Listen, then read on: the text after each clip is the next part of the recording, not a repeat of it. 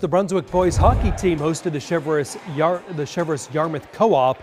Both goalies would be tested in the first period. Cheverus Yarmouth goalie Neil McQuarrie stops the early chance by the Dragons. Then at the other end, Cheverus with a great chance, and Luke Patterson knocks it away. That game was scoreless after one and would end in that 3-3 tie.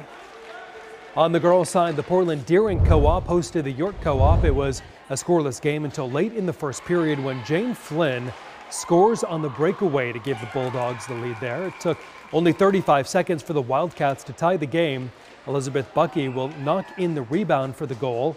They scored again 37 seconds later and go on to win that game 7-2.